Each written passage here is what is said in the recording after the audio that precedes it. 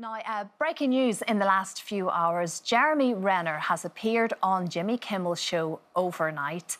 Ross is in LA with the latest. I mean, this is remarkable that he's up and about. He's walking into the studio. It's incredible, Ross. It really is absolutely incredible. As I said, we don't need to ever ask which offender is the toughest of them all. Jeremy Renner, I mean, this is such an amazing story. Very quickly, we think back to New Year when he was run over by his own snowplow.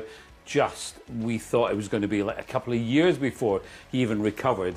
And look at this, walking out onto the set of Jimmy Kimmel Live. He just had one walking stick. He did a little kind of dance thing at the end as well. Obviously getting a standing ovation. Big grin in his face. It was a great interview. He was lively. He was funny.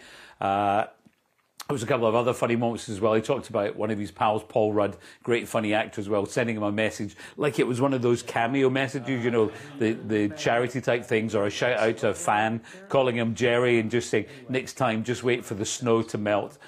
It's unbelievable what he's gone through, and it's unbelievable how he's recovered. Here's a little bit of the interview. Absolutely incredible story, Ross. Now, we spoke about it yesterday, and fans are still talking about Taylor Swift's love split. Yeah, with Joe Alwyn, they were together for 6 years. It does seem to be that they have split. There's no official confirmation, as I mentioned yesterday. I don't think they ever will say exactly that they officially have split. They're always very private about things. Of course, fans and the Swifties absolutely picking apart absolutely everything. And they do that because Taylor does tend to leave a lot of Easter eggs and videos and songs. They've suggested that she may even have left a clue in the music video for Lavender Haze, as she lights a match at 48 seconds. Fans have said that represents the 8th of April. Out here we do 4/8. Is there going to be more to come on that? She's been switching out songs on a set list. She's on tour at the moment with this incredible tour, Eras.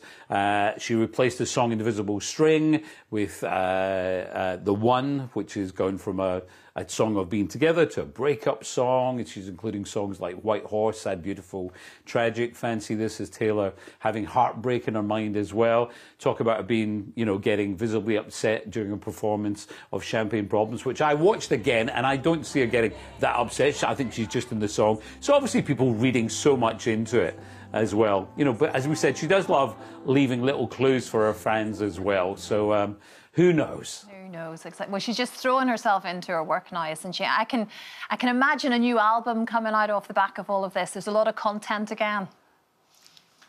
Absolutely. Spotted in Liverpool over the weekend. She was there recording a music video. Then she's back in New York. Then we've got, as I said, the rest of this amazing tour coming up. It's interesting. People magazine are talking about a source said that Joe struggled with Taylor's level of fame and the attention from the public. Well, she was incredibly famous when they first met 6 years ago.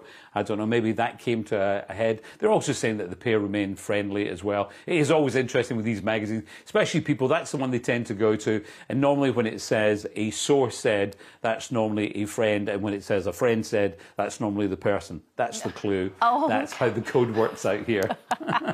We now know then. So Ross, Drew Barrymore, she's been sharing some of her beauty routine, or lack of. Well, yeah, she was shaving under her arms, and she hadn't done it for 3 months.